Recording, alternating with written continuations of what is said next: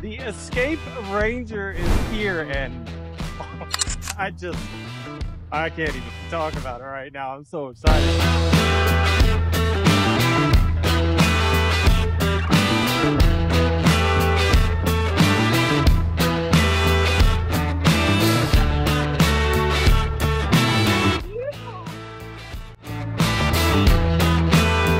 I have not tailored this to my fit.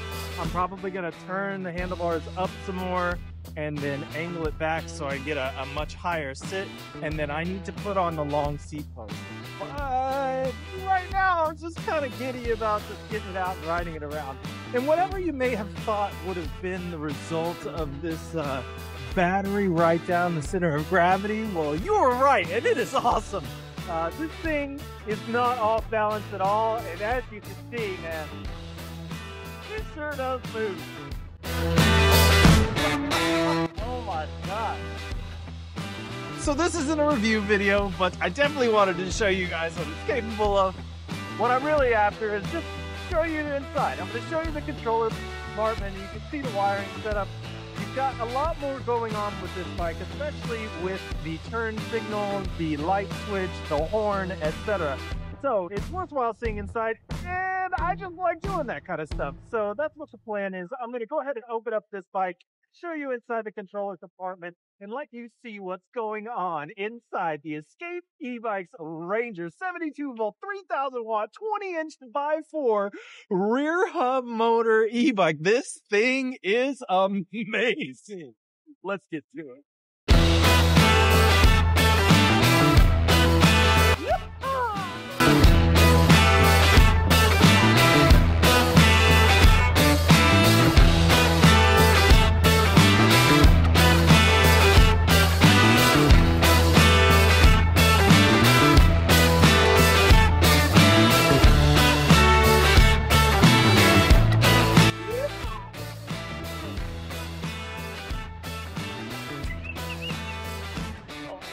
It's crazy. All righty, now to the show.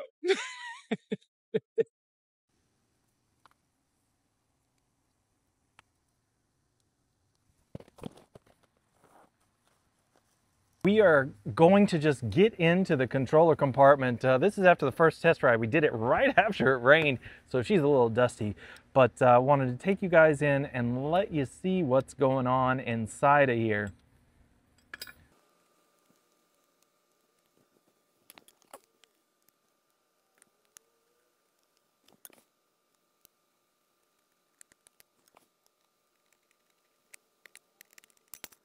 Right, we are in.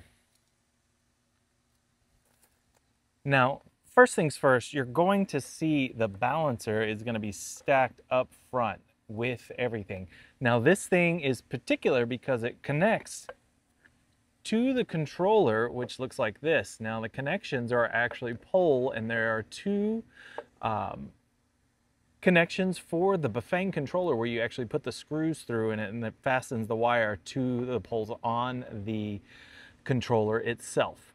And you'll see that as I pull this out. So straight wire connections, you are looking at, I believe, 12 AWG wiring for this balancer, and it is a 10 to 150 volt DC max 60 amp current. Now that's the same max as the battery, so these are paired to the battery, so keep that in mind too. Now here you go, this is the balancer setup. All of your power connections are pretty clean and pretty basic. Nothing amiss here in terms of how it is set up. This controller is the 60 amp Bafang version, which we are happy to see. So all of your components are matched up, from a 60 amp controller to your 60 amp current limit on your balancer and your XT90 connections. Now you do have on here, you have your turn signals as well as your horn, as well as your light switch, so that is there as well. There are no battery monitoring metrics on there, so keep that in mind, but you do, I believe, have other sensors off of the motor itself. So these are very fine wires, so you're going to want to look out for that. I believe this is one of the earlier models, and they will be moving towards cleaning this up as necessary in the future. So just keep that in mind. But very nice indeed. Torque sensor and cadence on this bike that allows you to utilize it to your preference, which is good for a guy like me. But I have to tell you that with these Bafang controllers, I am fast becoming a torque sensor guy. Now that may change with the size of the bike at 20 inches, but we shall see. So here are your phase wires for your motor, and they are covered with this plastic covering. Now they say this thing on the Magicians is, it's got an IPX rating of proof, but this does not feel waterproof to me.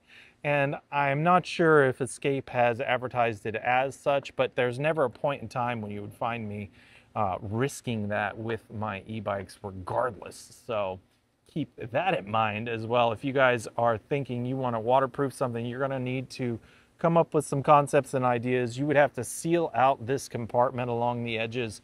There's also a hole in the bottom, but it's a nice vent. You don't want to just seal off your bike and then forget that you've done it and then suddenly have to come back and deal with some problems, especially as it is due to moisture. It's XT60s for your connectors here.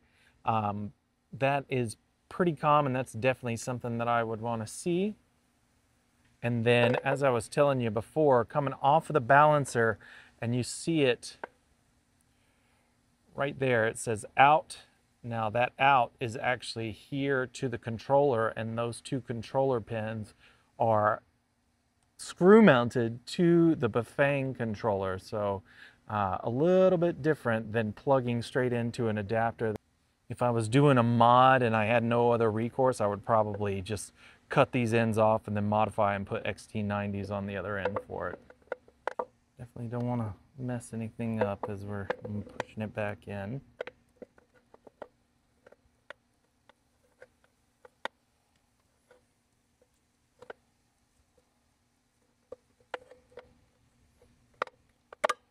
There we go. Felt like a good seat right there. Go ahead and get these wires on back inside.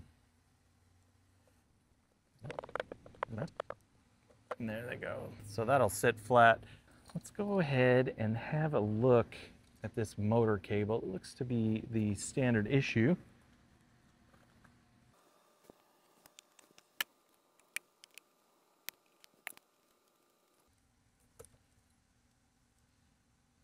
Right around the edges, right here, there's 4 and 4, and those are your connectors. Up top is how you maintain your alignment, and that is actually aligned with the arrow on the head of the motor cable.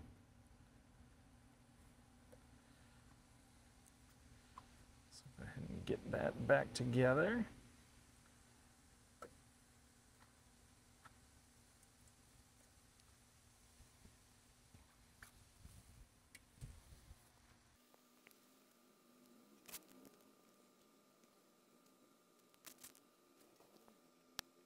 I'm just always cautious about making sure that no wires are possibly going to get pinched inside this thing. So you just always monitor it, you know. If you feel like it's off, don't force it. Now the rest of it is I like to hand tighten these screws because of the orientation of the plate and the screw holes that you are screwing into.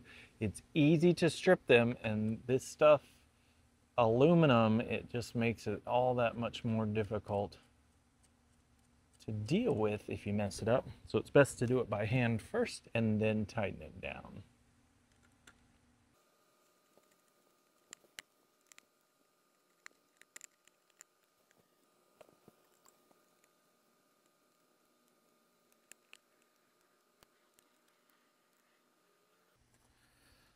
All right, let's go ahead and have a look inside.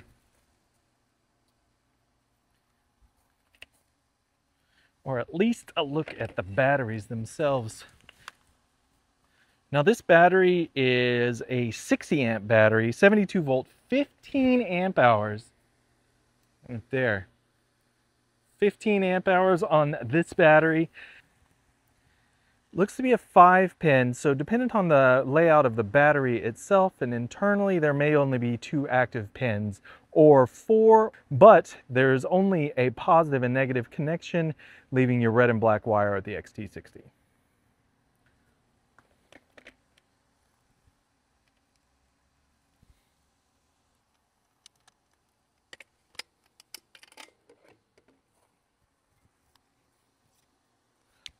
Now this one is 20 amp hours, so 72 volt, 20 amp hours, 60 amp battery, so that's your nominal state. One thing I did want to say, on both of these, the connector for the charger, let me go ahead and put this back in and I'll show you.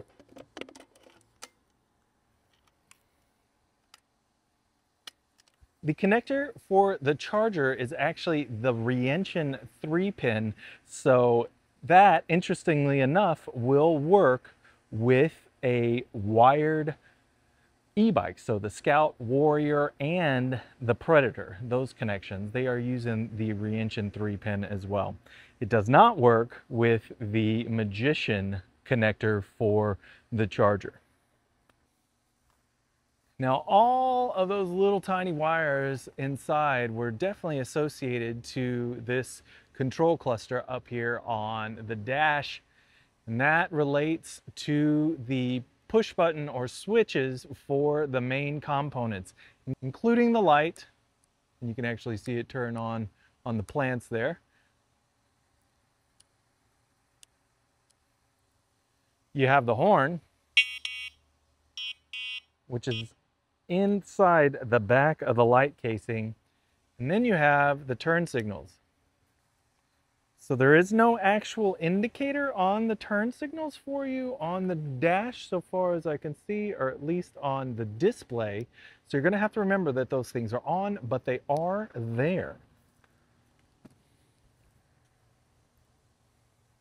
There it is, guys. I just wanted to let you have a sneak peek inside. I have only ridden this thing on the intro to this video and the test ride after the live unboxing, which, good Lord, I need to apologize for the audio on that. It was not connected, but definitely wanted to let you see inside what's going on. Dual battery connection. 60 amp is the name of the game here, and all the components are matched for that current limit. So we are super excited.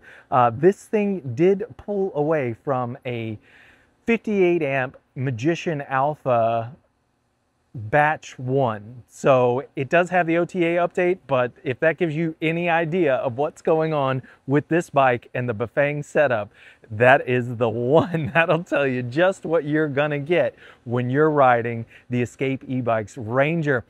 So if you're curious about the wattage on this thing, let's go ahead and do the calculation. And a fully charged 72 volt battery is 84 volts. We'll multiply that by 60 amps, which is your max current output, and you get 5,040. So it's on the button. We really appreciate that too. So max current 5,000. So the advertisement and the current for the bike are on par for what you need, and it is not overstated or overdone. The numbers are on the money. Actually, the bike is capable of more wattage than they are putting on the ratings for it from Escape e-bikes on their website. So we are pretty happy about that too. Good job, Joel. Appreciate you, my man. Thank you very much. But we got products, we got all the videos to come, the reviews, the installs, everything. And we are really, really happy just to have this bike. And the more I ride it, the more it makes me smile and makes me want to ride it even more.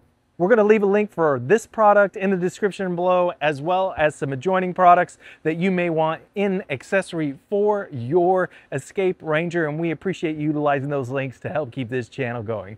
If you haven't already, give us a like and subscribe on YouTube. It is our primary, and if you're in the area, check out e-bikes of Tampa Bay, Florida. Get in that Facebook group, make an event, and go for a ride with your friends. We'll talk to you next time.